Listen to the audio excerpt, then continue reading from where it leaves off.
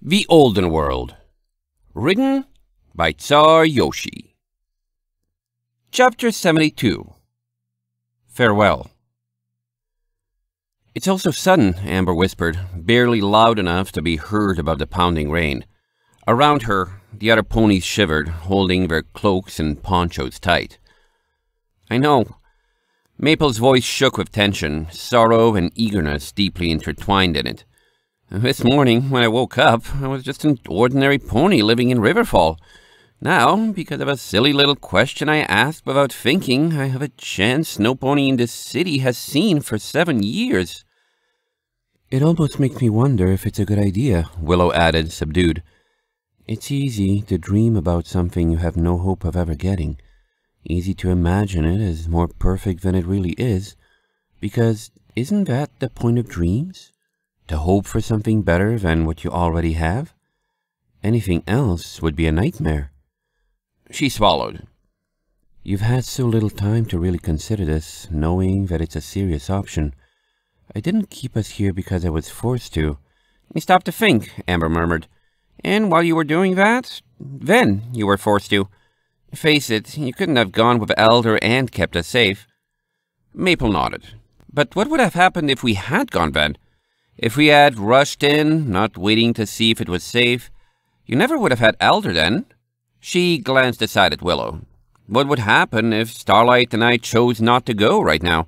Maybe we'd decide to go eventually and nothing would be different than if we left now. Maybe we would decide never to go, or maybe something else would happen to prevent us from ever going." "Such as not having a griffin guide to keep you safe?" Gerardo asked from the sidelines. "I'm aware that this is not my goodbye to partake in, but it bears mentioning that part of Ehrenbei's conditions for allowing this is my own presence. You may very well have to wait another 7 years to find another adventurer such as me bound for Ironridge." "Aww." Amber walked up to him, eyes big. "You've got me to say goodbye to, don't you? We're pretty much besties." Gerardo bowed. "Indeed. It was a great pleasure being your partner in crime, as non-serious as every bit of it was. I bid you luck in whatever solo exploits lie in your future." "Yeah, you too, big guy." Amber reached out, braving a lack of cover, to give the griffin a hug. He returned it awkwardly, and both smiled. Maple took a step forward. "Hasty decision or not, I've made it, and Starlight has too. Maybe there will be good things that we'd miss out on, staying in Riverfall. I know I'd miss you two." She took a deep breath and continued. "But we'd just as likely miss things in Ironridge. It's supposed to be a majestic city, remember? All we have to do is stick to the upper districts where things are affluent and we'll be perfectly okay. We'll be able to see buildings, meet ponies." "And you have my blessing." Willow leaned forward and embraced Maple just as Amber had hugged Gerardo before. "Have fun fulfilling both of your dreams, Maple. Being a traveler and being a parent. Too many ponies never even get a single thing they wish for. Despite everything you've been through, Maple, you're lucky. Your life will keep getting better. And I'm happy for you. I'm proud of you, too. I'll see you again someday." She tightened her grip, then released. "Goodbye, Maple. I love you." "I love you too." Maple pulled away, then turned to Amber. The yellow mare looked as if she wanted to wipe at her eyes, though with muddied hooves it would have done more harm than good. "Well," Amber sniffed, "I guess this is goodbye, huh?" "I guess so," Maple sniffed back, standing her ground. Wondering if I should have asked Ehrenbei to let you come too, huh?" Her ears folded. "I mean, you got your cutie mark for the same reason I did, going on an adventure and all." "Nah." Amber waved a hoof, trying her best to act casual. "I got plenty of things to do in Riverfall. Tons of ponies know me, so I'd definitely be missed, and we can't leave Willow all alone, can we?" A confident smirk grew on her face. "Besides, if I leave, who's going to take care of Gerardo's old boat? He gave that thing to me, you know. I bet I can get it fixed up. It's not like the damage is more than cosmetic, even if it is pretty big. Maybe when you get back, I'll have it done, and we can go on another adventure? Together?" Maple grinned back. "That does sound nice. Awesome, even. And like I said, I'll be back. If nothing else, I promise you, I'll be back. Someday, somehow, no matter what happens, I'll be back. Starlight stood and watched as they proceeded to embrace, just like the last 2 times. However, she quickly became aware of a presence beside her and looked up. Hello, Starlight. It was Willow. Or, goodbye. I enjoyed meeting you, even if it was only for a few days. She sighed warmly and added, You're a very special filly who can do a lot of special things. You're strong, determined, focused, and unstoppable when you need to be. It wasn't coincidence that you managed to get here when so many others have failed. Starlight stuck out her lip. Really? Didn't I tell you how I feel about ponies treating me like I'm special? You told me what kind of world you want to live in, yes. Willow leaned down, whispering. But this isn't it. The world is unfair, Starlight. Many ponies prosper who deserve nothing, and some who fall deserve life. You can give it to them. Starlight took a step away, face a mask of uncertainty. What? You have a lot of ideals, Willow murmured. Very strong ones. And the world doesn't make itself perfect on its own. It's ponies who follow their dreams who make it better. And having a perfect world is a very special dream to follow. Do you want a world where decisions you made earlier in your life are never held against you?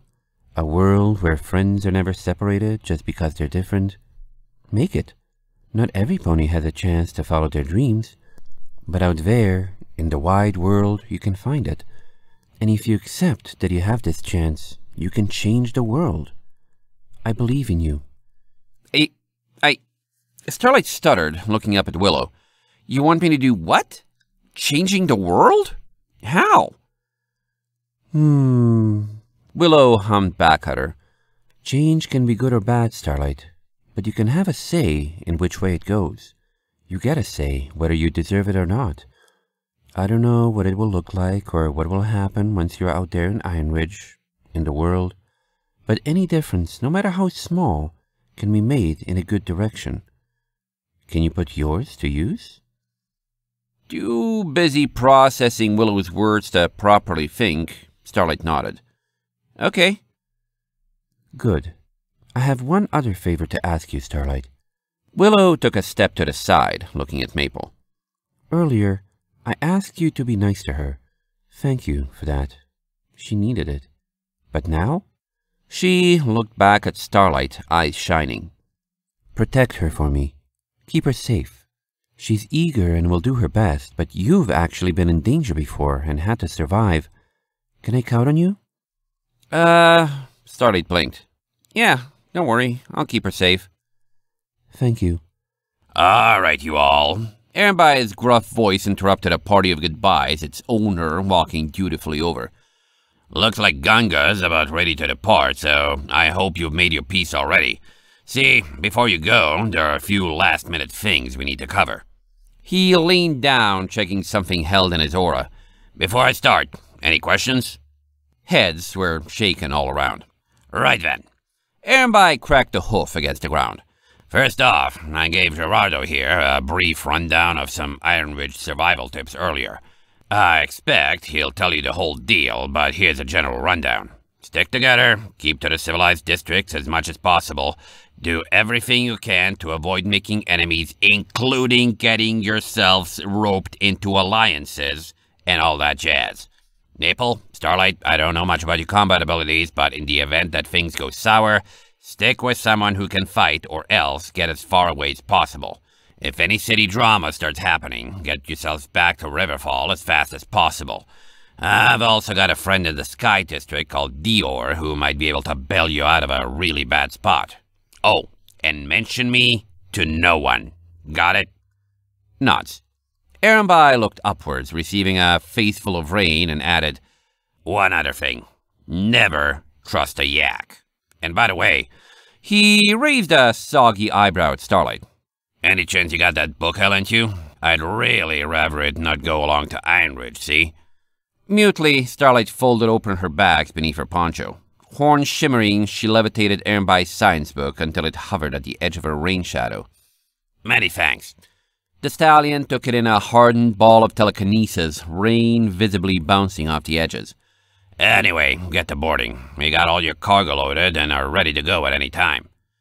Gunga saluted from behind him on the pier, the boat's dark shadow illuminated in the water behind the spheres of light bordering the walkway. One final look was exchanged between the 5 creatures and means of goodbye, and they broke apart, 3 sets of legs moving toward the river. Starlight was levitated aboard in a cloud of purple telekinesis, much to her chagrin.